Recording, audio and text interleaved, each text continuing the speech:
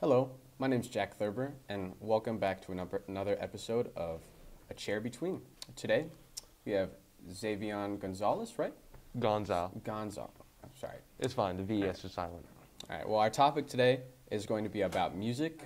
I thought this would be an interesting topic because I was in band for like 7 years. I'm kind of like an ex-bandee. Yeah. I'd say that. I don't know if were you in band? For a No. little bit? No. I did music production for 6 to 5 years, and still am. Cool. And you make your own songs. And Yeah. Yeah. I personally don't do that.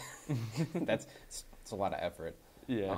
But I recently have been building my Spotify playlist back up. I wasn't ever like the type to listen to music a lot, but ever since I got my car, I've been listening to a lot of music. Yeah. When you get a vehicle, or like any mode of transportation, you start building up a playlist really quick. And I really have been trying to find a taste in music for me. Yeah. Which I found is just like a lot of the stuff that my mom listens to. I don't know. What's your taste in music? Well, for me, it's like classic rap or some of the newer underground artists. And it's more because with like the classics, they're classics. You can't really knock them. And with the underground, it's so experimental there now. It kind of shifted from like what was going on in 2019 and 2018 with like trap and all that. And we're now moving into like hyperpop, glitchcore, and all these weird like subgenres that just underground has really been taken a hold of. What's glitchcore? I've never. Glitchcore is a subgenre to hyperpop, which mixes different elements of metal trap and hyperpop to get a very grungy and sort of distorted and glitchy sort of style. So you're listening to all those like funky beats and stuff like that. I guess you could say, yeah. My like music taste personally, I like a lot of like the early 2000s, like 90s stuff. Yeah. Like the classic like emo or like not exactly emo, but grunge, indie, Yeah, metal. I mean, you can never go wrong with them. Mm-hmm. Yeah, one of my favorite bands is Green Day. Oh, they're really good. Yeah. I really wanted to just make you mad by saying, "Oh yeah, Boulevard of Dreams." It's the only song they did. No, that got everybody has Nirvana in their playlist. Yeah.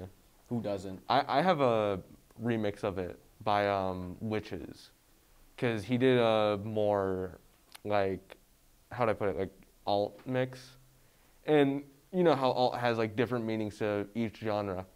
To rap specifically, it's you take a hold of like what alt has became with rock and all that, and then basically just put a beat or some on it.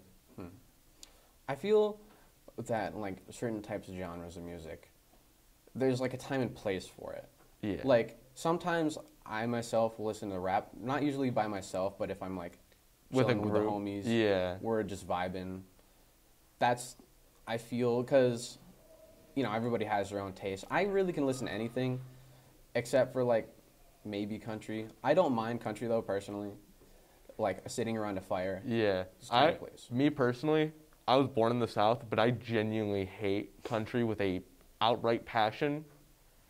It's gone to the point where if I know that I need to get something done, and I don't know if I'm going to be able to, I will blast country music and speed run it because I don't want to listen to it anymore.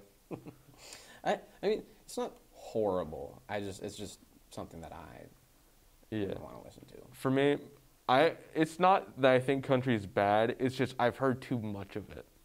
When you live in like an area like Tennessee where the economy is so bad that most of what people do is just work is probably going to pay me like maybe a good little $500 maybe. I'll just play my little guitar and then sing a country diddle. Trucks, girls, campfires. You already know the whole shebang. Yeah. It's nice talking to you about music, though. Yeah. I need to expand my Spotify playlist because there's only like 200 songs on it, but I'm working on it. Well, if you want, I can always give you, some good suggestions I have. But everybody, this was Zavion, and yeah, nice talking to you. Nice talking to you.